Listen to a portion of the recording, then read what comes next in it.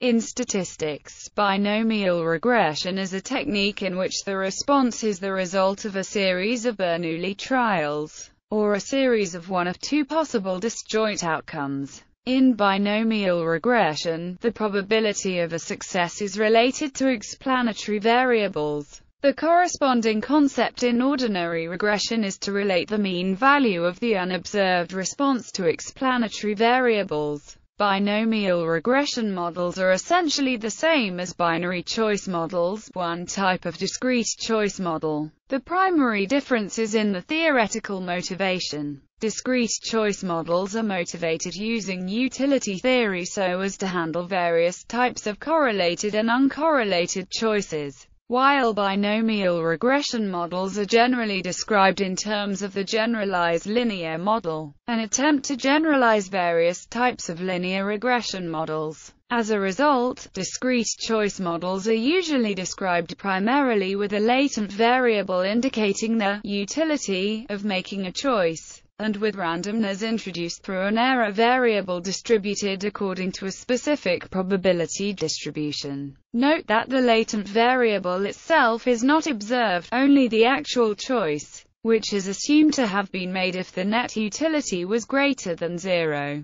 Binary regression models, however, dispense with both the latent and error variable and assume that the choice itself is a random variable, with a link function that transforms the expected value of the choice variable into a value that is then predicted by the linear predictor. It can be shown that the two are equivalent, at least in the case of binary choice models. The link function corresponds to the quantile function of the distribution of the error variable, and the inverse link function to the cumulative distribution function of the error variable. The latent variable has an equivalent if one imagines generating a uniformly distributed number between 0 and 1, subtracting from it the mean, and inverting the sign. One then has a number whose probability of being greater than 0 is the same as the probability of success in the choice variable, and can be thought of as a latent variable indicating whether a 0 or 1 was chosen. In machine learning, binomial regression is considered a special case of probabilistic classification, and thus a generalization of binary classification. Example application. In one published example of an application of binomial regression, the details were as follows. The observed outcome variable was whether or not a fault occurred in an industrial process. There were two explanatory variables. The first was a simple two-case factor representing whether or not a modified version of the process was used, and the second was an ordinary, quantitative variable measuring the purity of the material being supplied for the process. Specification of model. The results are assumed to be binomially distributed. They are often fitted as a generalized linear model where the predicted values mu are the probabilities that in any individual event will result in a success. The likelihood of the predictions is then given by where 1a is the indicator function which takes on the value 1 when the event A occurs, and 0 otherwise. In this formulation, for any given observation y, only one of the two terms inside the product contributes, according to whether y equals 0 or 1. The likelihood function is more fully specified by defining the formal parameters mu I as parameterized functions of the explanatory variables.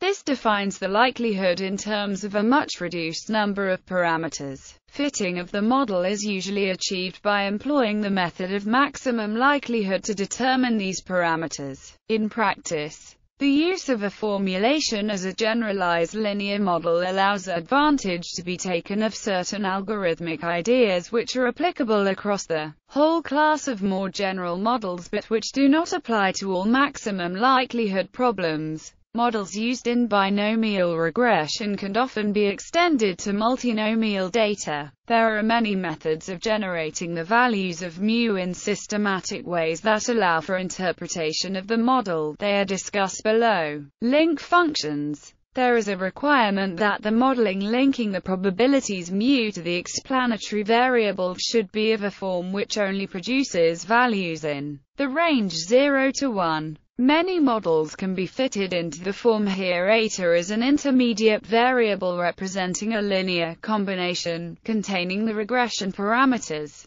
of the explanatory variables. The function g is the cumulative distribution function of some probability distribution. Usually this probability distribution has a range from -infinity to +infinity, so that any finite value of eta is transformed by the function g to a value inside the range 0 to 1. In the case of logistic regression, the link function is the log of the odds ratio or logistic function. In the case of probit, the link is the CDF of the normal distribution. The linear probability model is not a proper binomial regression specification because predictions need not be in the range of 0 to 1. It is sometimes used for this type of data when the probability space is where interpretation occurs, or when the analyst lacks sufficient sophistication to fit or calculate approximate linearizations of probabilities for interpretation.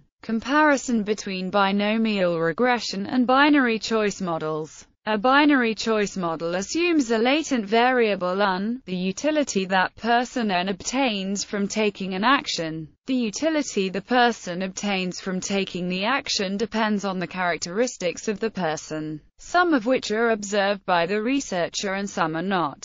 Whereas a set of regression coefficients n is a set of independent variables describing person n, which may be either discrete, dummy variables, or regular continuous variables, is a random variable specifying noise or error in the prediction, assumed to be distributed according to some distribution. Normally, if there is a mean or variance parameter in the distribution, it cannot be identified. So the parameters are set to convenient values, by convention usually mean 0, variance 1. The person takes the action, yn equals 1, if un greater than 0. The unobserved term, epsilon n, is assumed to have a logistic distribution. The specification is written succinctly as un equals beta Sn plus epsilon n, epsilon logistic, standard normal, etc. Let us write it slightly differently. Un equals beta Sn minus Ne logistic, standard normal, etc. Here we have made the substitution n equals minus epsilon n. This changes a random variable into a slightly different one, defined over a negated domain. As it happens, the error distributions we usually consider are symmetric about 0, and hence the distribution over n is identical to the distribution over epsilon n.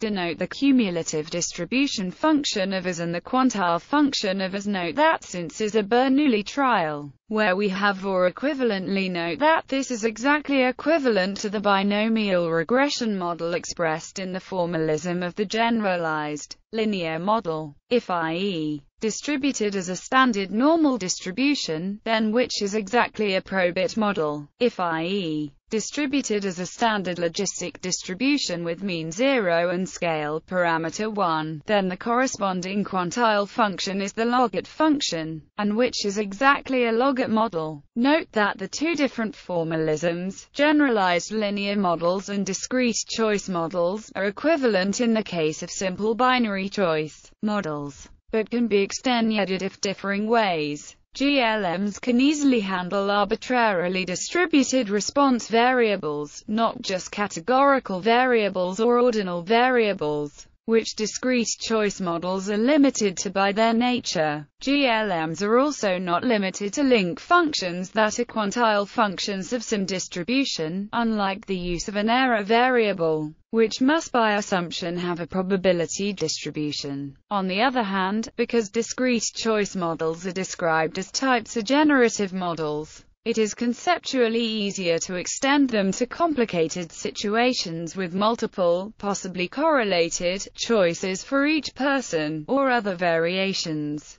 Latent variable interpretation, derivation. A latent variable model involving a binomial observed variable y can be constructed such that y is related to the latent variable y** via the latent variable y** is then related to a set of regression variables x by the model. This results in a binomial regression model. The variance of cannot be identified, and when it is not of interest is often assumed to be equal to 1. If is normally distributed, then a probit is the appropriate model, and if is log variable distributed, then a logot is appropriate. If is uniformly distributed, then a linear probability model is appropriate.